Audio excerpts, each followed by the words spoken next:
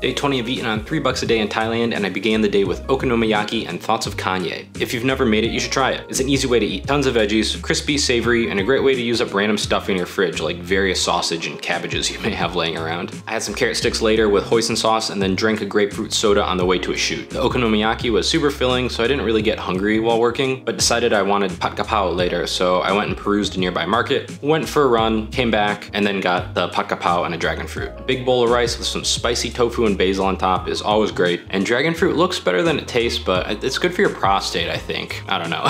I'll see you tomorrow.